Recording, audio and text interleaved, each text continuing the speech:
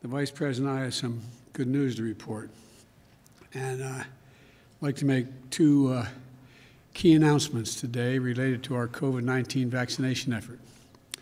As you know, a few days ago, after a rigorous open and objective scientific review process, the Food and Drug Administration issued an emergency use authorization for the Johnson & Johnson COVID-19 vaccine. We should all be encouraged by this news of a third safe and highly effective COVID-19 vaccine. The more people who get vaccinated, the faster we're going to overcome this virus and get back to our loved ones, get our economy back on track, and start to move back to normal. But that's one of my first goals in office when I got in office, was to say that there will be 100 million vaccination shots administered in my first 100 days in office. We've got halfway to that goal in 37 days, and I feel confident we'll make it all the way. As I've said, we have a long way to go, but as I said from the outset, we're going to use every resource of the federal government to make it happen. Among the things I learned when I came in office was that Johnson & Johnson was behind in manufacturing and production.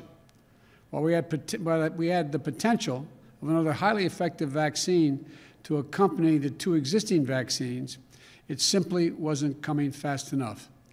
So my team has been hard at work to accelerate that effort. As I've always said, this is a wartime effort, and every action has been on the table, including putting together breakthrough approaches. And today, we're announcing a major step forward.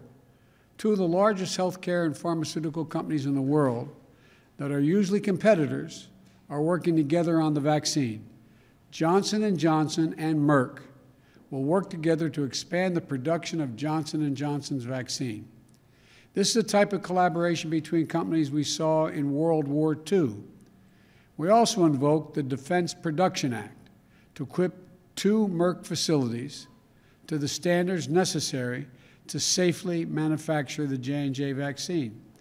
And with the urging and assistance of my administration, Johnson & Johnson is also taking additional new actions to safely accelerate vaccine production. Johnson & Johnson's vaccine manufacturing facilities will now begin to operate 24/7. In addition, we'll continue to use the Defense Production Act to expedite critical materials in vaccine production, such as equipment, machinery, and supplies. I've also asked the Department of Defense to provide daily logistical support to strengthen Johnson & Johnson's efforts. And I want to thank Johnson & Johnson and Merck for stepping up and being good corporate citizens during this national crisis. Here's what all this means. We're now on track to have enough vaccine supply for every adult in America by the end of May. Let me say that again. When we came into office, the prior administration had contracted for not nearly enough vaccine to cover adults in America. We rectified that. About 3 weeks ago, we were able to say that we'll have enough vaccine supply for adults by the end of July. And I'm pleased to announce today, as a consequence of the stepped-up process that I've ordered and just outlined, this country will have enough vaccine supply, I'll say it again, for every adult in America by the end of May. By the end of May. That's progress, important progress. But it's not enough to have the vaccine supply. We need vaccinators, people to put the shots in people's arms, millions of Americans' arms. To date, we brought back retired doctors and nurses.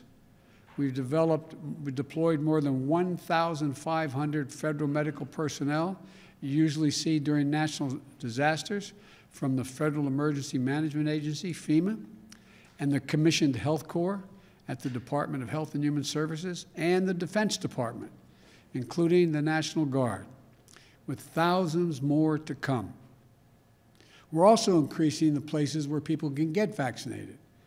We've sent millions of vaccines to over 7,000 pharmacies to make it easier for folks to get their COVID-19 vaccine shot like they would their flu shot. The federal government is also working with states to set up hundreds of mass vaccination centers in places like stadiums, community centers, parking lots that vaccinate thousands of people per day. My wife Jill and I just visited one in Houston last week. It's incredible. And with this increased production of 3 safe and effective vaccines, we have an opportunity to help address the urgent national need more quickly and getting our schools back open safely. Right now, an entire generation of young people is on the brink of being set back a year or more in their learning. You can ask millions of parents, they understand. We're already seeing rising mental health concerns due in part to isolation. Educational disparities that have always existed grow wider each day that our schools remain closed and remote learning isn't the same for every student, as you all know. Our educators are doing everything they can to protect and educate our students despite the lack of resources and as districts face budget crises that risk education jobs. Moms and dads are exiting the workforce in astonishing numbers in order to care for and manage the school experience for their children at home, hindering their own opportunities and further undermining the health of our economy. This is a national imperative that we get our kids back into the classroom safely and as soon as possible. As you know, back in December, I set a goal for having a majority of our K-8 schools open by the end of my first 100 days as president. To achieve that goal, I sent the American Rescue Plan to Congress to provide vital help to make sure schools can reopen safely.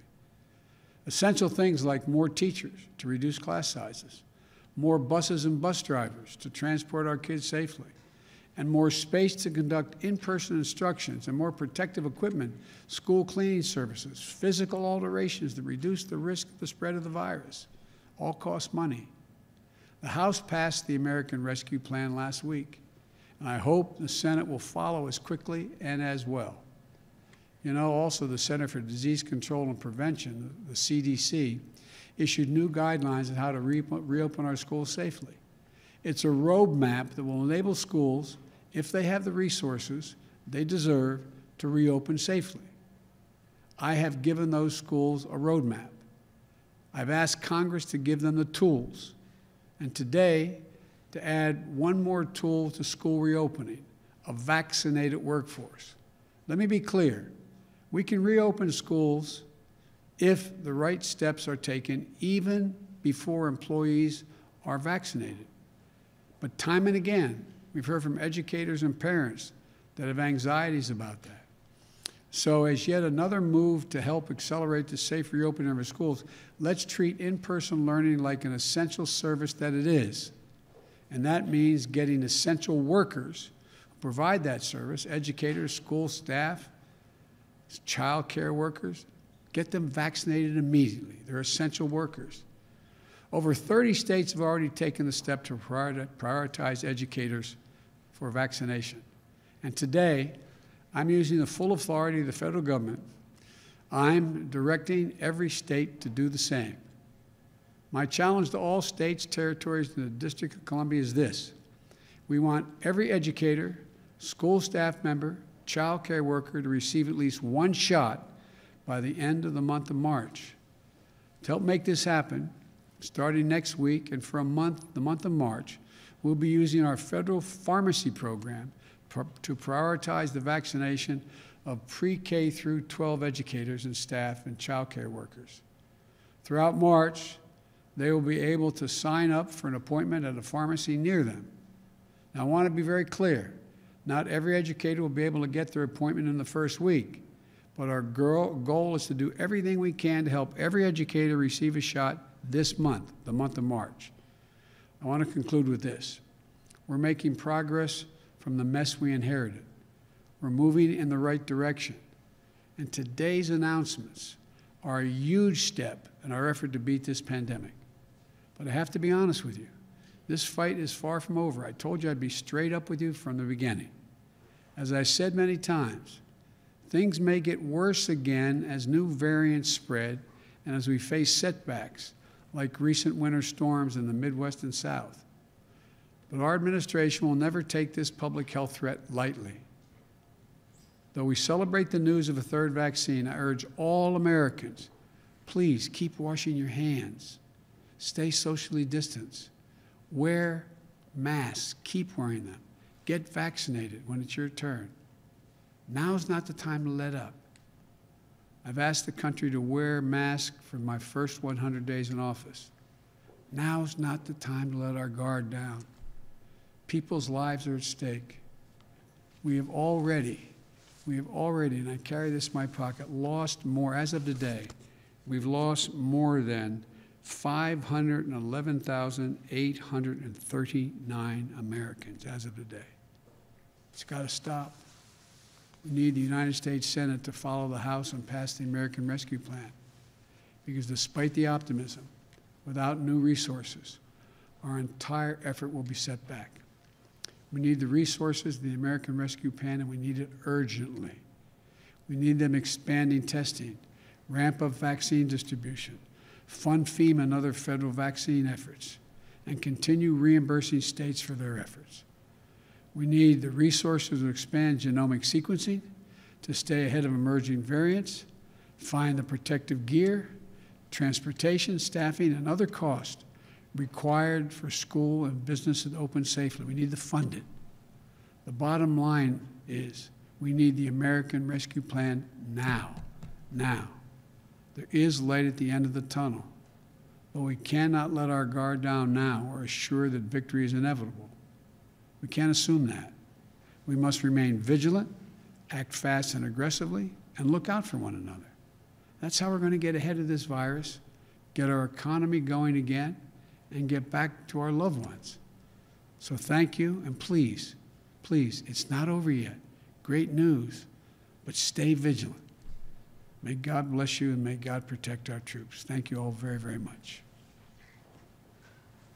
Mr. President, why is only 1% going vaccine, sir? Why is only 1% going vaccine, sir? When do I think things are get back to normal? I've been cautioned not to give an answer to that because we don't know for sure. But my hope is by this time next year we're going to be back to normal before that, my hope. But again, it depends upon people continue to be smart and understand that we still can have significant losses. There's a lot we have to do. Thank you. Thanks, everyone. Did you receive a briefing about the border today? Yes, I did.